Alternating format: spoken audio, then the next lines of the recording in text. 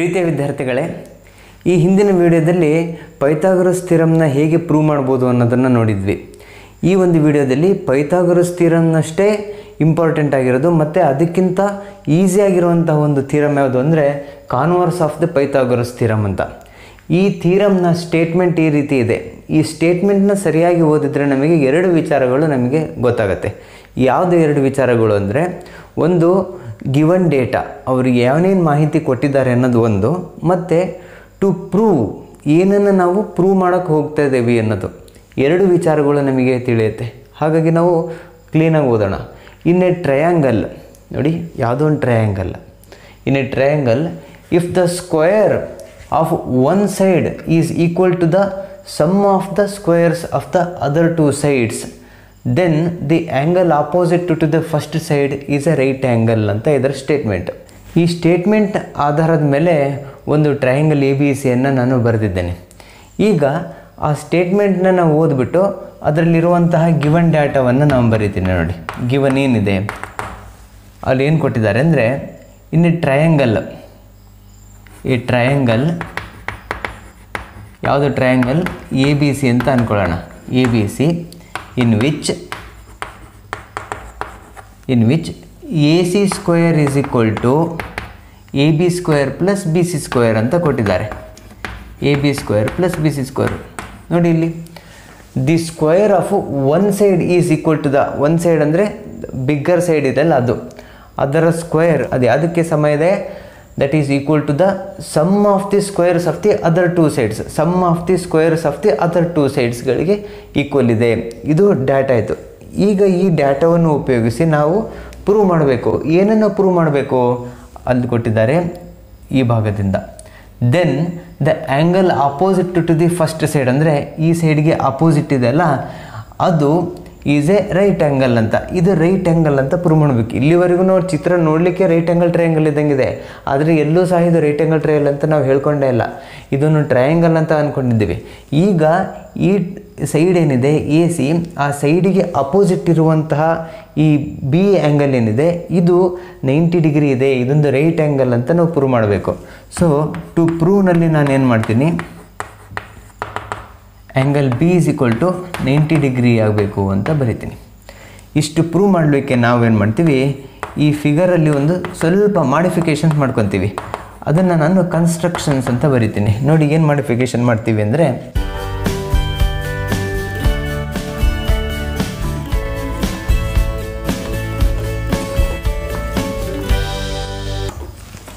ನೋಡಿ ಇಲ್ಲಿ ಮತ್ತೊಂದು ಟ್ರಯಾಂಗಲ್, ಆ ಟ್ರಯಾಂಗಲ್ಗೆ ನಾನು ಡಿ ಇ ಎಫ್ ಅಂತ ಹೆಸರು ಕೊಡ್ತೇನೆ.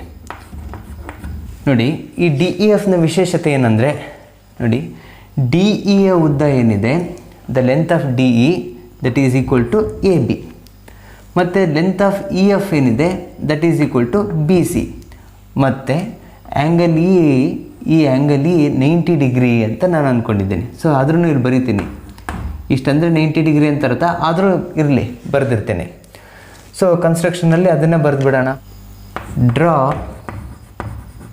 A triangle D E F, triangle D E F such that, ಯಾವ ರೀತಿ ಬರಿಬೇಕು ಅಂದರೆ, ಯಾವ ರೀತಿ ಇದೆ ಅಂದರೆ, D E is equal to A B, D E is equal to A B, next E F is equal to B C, E F is equal to B C ಇದೆ, and angle E is equal to 90 degree ಇದೆ ಅಂತ ನಾವೀಗ ಕನ್ಸ್ಟ್ರಕ್ಷನಲ್ಲಿ ಬರ್ಕೊಂಡಿದ್ದೇವೆ. So ಈಗ ಗಿವನ್ನು to prove ಮತ್ತು constructions ಆಯಿತು. ಈಗ next ನಾವು proof, ಈಗ ಪ್ರೂಫ್ ಕೊಡಬೇಕು. ಈಗ ಪ್ರೂಫ್ ಮಾಡೋದಕ್ಕೆ ನಾವೀಗ ಕನ್ಸ್ಟ್ರಕ್ಟ್ ಮಾಡಿದ್ದೀವಲ್ಲ, ಈ ಹೊಸ ಟ್ರಯಾಂಗಲ್ನ ನಾವು ಕನ್ಸಿಡರ್ ಮಾಡೋಣ. In triangle D E F, ನೋಡಿ we have E is equal to 90 degree. ನೋಡಿ angle E is equal to 90 degree. ನೋಡಿ ಅಕಾರ್ಡಿಂಗ್ ಟು ಪೈಥಾಗರಸ್ ಥಿಯರಮ್, ಒಂದು ಆ್ಯಂಗಲ್ 90 ಡಿಗ್ರಿ ಇತ್ತು ಅಂದರೆ ಅದು ರೈಟ್ ಆ್ಯಂಗಲ್ ಟ್ರಯಾಂಗಲ್ ಆಗುತ್ತೆ. ರೈಟ್ ಆ್ಯಂಗಲ್ ಟ್ರಯಾಂಗಲ್ ಪೈಥಾಗರಸ್ ಥಿಯರಮ್ನ ನಾವು apply ಮಾಡಿದರೆ ಏನಾಗುತ್ತೆ ನೋಡಿ, hypotenuse square D F square is equal to the square of the other two sides. The some of the squares of the other two sides D E square plus E F square ಆಯಿತು. ಹೇಗೆ ಆಯ್ತಿದು ಅಂದರೆ ಇಲ್ಲಿ ಬರೀಬೇಕು according to Pythagoras theorem. Pythagoras theorem. Okay, ಈಗ next ನೋಡಿ D F square is equal to, ನೋಡಿ ಇಲ್ಲಿ D E ಬದಲಿಗೆ ನಾನು ನೋಡಿ ಎ ಬಿ ಅಂತ ಬರಿತೀನಿ. ಸೊ ಡಿ ಇ ಸ್ಕ್ವೇರು ಏನಾಯಿತು, ಇ ಬಿ ಸ್ಕ್ವೇರ್ ಆಯಿತು. E F square B C square ಆಯಿತು. ಹೇಗೆ ಸಾಧ್ಯ ಆಯಿತು ಅಂದರೆ ನಾವು ಎಲ್ಲಿಂದ ರೆಫರೆನ್ಸ್ ತೊಗೊಂಡಿದ್ದೀವಿ ಅಂದರೆ ಕನ್ಸ್ಟ್ರಕ್ಷನ್ನಲ್ಲಿ ನಾವು ಈ ರೀತಿಯಾಗಿ ಬರ್ಕೊಂಡಿದ್ದೀವಿ. ಕನ್ಸ್ಟ್ರಕ್ಷನಲ್ಲಿ ಬರ್ಕೊಂಡಿದ್ದೇವೆ. ನೋಡಿ ಮುಂದೆ ಈ A B square plus B C square ಇದೆಯಲ್ಲ, ಇದು ಡಿ ಎಫ್ ಸ್ಕ್ವೇರಿಗೆ ಅಲ್ಲದೆ ಮತ್ತು ಇನ್ನೊಂದು ಯಾವುದಕ್ಕೂ ಸಮ ಇದೆ.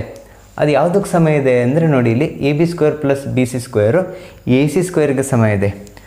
But A C square is also equal to A B square plus B C square. ಎಲ್ಲಿತ್ತು ಇದು? ಗಿವನ್ನಲ್ಲಿತ್ತು. ಈಗ ನೋಡಿ ಇದನ್ನು ನಾವು ರಿಸಲ್ಟ್ 1 ಅಂತ ಅಂದ್ಕೊಂಡ್ರೆ ಇದನ್ನು ರಿಸಲ್ಟ್ 2 ಅಂತ ಅಂದ್ಕೊತೀವಿ. ಈ ರಿಸಲ್ಟ್ ಮತ್ತು ರಿಸಲ್ಟ್ 1 ಮತ್ತು ರಿಸಲ್ಟ್ 2ನಲ್ಲಿ ನೋಡಿ ಎರಡರದ್ದು ರೈಟ್ ಹ್ಯಾಂಡ್ ಸೈಡ್ ಈಕ್ವಲ್ ಇದ್ದರೆ ಲೆಫ್ಟ್ ಹ್ಯಾಂಡ್ ಸೈಡ್ ತನಿಗೆ ತಾನೇ ಈಕ್ವಲ್ ಆಗಲೇಬೇಕಾಗುತ್ತೆ. ಹಾಗಾಗಿ ದೇರ್ಫೋರ್ ಏನಾಯಿತು, D F square is equal to A C square ಆಯಿತು. ನೋಡಿ ಈಗ ಸ್ಕ್ವೇರು ಕ್ಯಾನ್ಸಲ್ ಆದರೆ ಎರಡು ಬದಿದು D F equals A C ಆಯಿತು. ಇದನ್ನು ನಾವು ಒಂದು ರಿಸಲ್ಟ್ 3 ಅಥವಾ ಈಕ್ವೇಷನ್ 3 ಅಂತ ಇಟ್ಕೊಳ್ಳೋಣ. ಈಗ ನೆಕ್ಸ್ಟು ನಾವು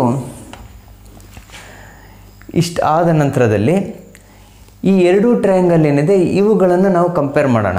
ನೋಡಿ in triangle A B C and triangle D E F ನಾವು ಅಲ್ಟಿಮೇಟ್ಲಿ ಏನು ಪ್ರೂವ್ ಮಾಡಬೇಕು ಅಂದರೆ ಈ ಎರಡು ಟ್ರಯಾಂಗಲ್ ಇದೆಯಲ್ಲ, ಈ ಎರಡು ಟ್ರಯಾಂಗಲ್ಲು ಸಿಮಿಲರ್ ಟ್ರಯಾಂಗಲ್ ಅಂತ ನಾವು ಪ್ರೂವ್ ಮಾಡಿದರೆ ಸಾಕಾಗುತ್ತೆ.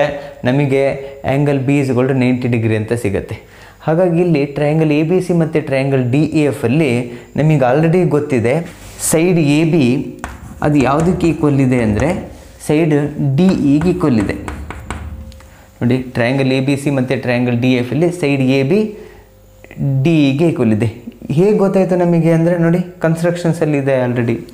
ಸೊ ಕನ್ಸ್ಟ್ರಕ್ಷನ್ಸ್ ಬರೀಬೇಕಿಲ್ಲಿ, ಕನ್ಸ್ಟ್ರಕ್ಷನ್ಸ್ ರೆಫರೆನ್ಸನ್ನು ಬರೀಬೇಕು. Next B C triangle A B ಸಿಯ ಬಿ ಸಿ ಅದು ಇ ಎಫಿಗೆ ಈಕ್ವಲ್ ಇದೆ. ಸೊ ಅದು ಸಹ ಯಾವುದರಲ್ಲಿದೆ? ಕನ್ಸ್ಟ್ರಕ್ಷನ್ಸ್ನಲ್ಲಿ ಇದೆ. ರೆಫರೆನ್ಸ್ನ ನಾವು ಬರೀತಾ ಇದ್ದೀನಿ, ಕನ್ಸ್ಟ್ರಕ್ಷನ್ಸು. ನೆಕ್ಸ್ಟು ರಿಸಲ್ಟ್ 3ನಲ್ಲಿ ನಮಗೆ ಗೊತ್ತಾಗಿದೆ D F is equal to A C ಅಂತ.